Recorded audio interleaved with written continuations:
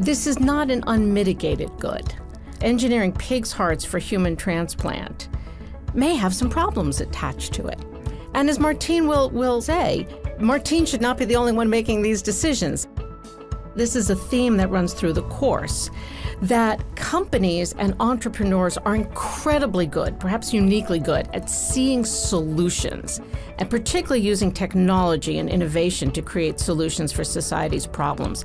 But it's not necessarily part of their remit to fully think about the societal implications. There need to be rules around genetic engineering.